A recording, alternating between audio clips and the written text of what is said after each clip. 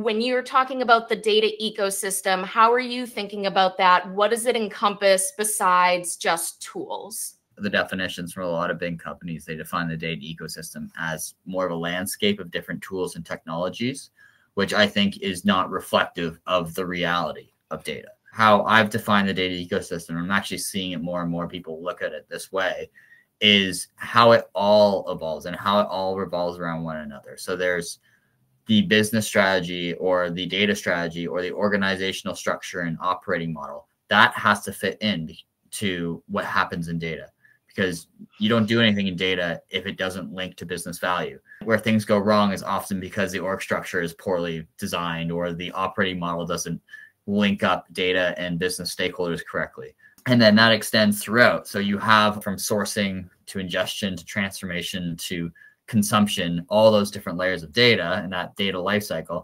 all underpinned by data governance, data management, security, privacy, those things you have to take into consideration. And now there's the additional element of like AI. What's that mean? It is really a whole ecosystem where the relationships pin throughout it all. And I think the underlying point of why I think the data ecosystem is important is if you look at one area in silo, you're missing out on a lot of other things that will impact it. There's always secondary things that impact it. And I know every data analyst, engineer, scientist has seen this in their day job.